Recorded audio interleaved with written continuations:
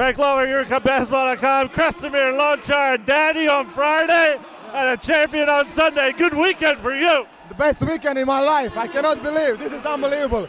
I want to say just thanks to my coach, to my player teammates, to our fans, and this is a great result for us. And I'm really happy that we're going to play EuroLeague next year. This is a big result for us. You played a really hard 32 minutes last night, but you came back tonight and gave them what you needed down the stretch. How was it out there for you? It was very hard, but you know, this kind of games, it's final.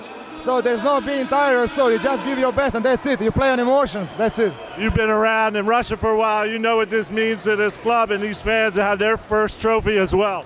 I know, but you know, Russian league, if you believe me, I think it's one of the best leagues in Europe, maybe after Spain, I don't know, Turkey. It's really good league in Europe and they got great clubs, great result. And I think it should not be only 2 clubs from Russia EuroLeague. I think at least 2-3 clubs should be from Russia EuroLeague.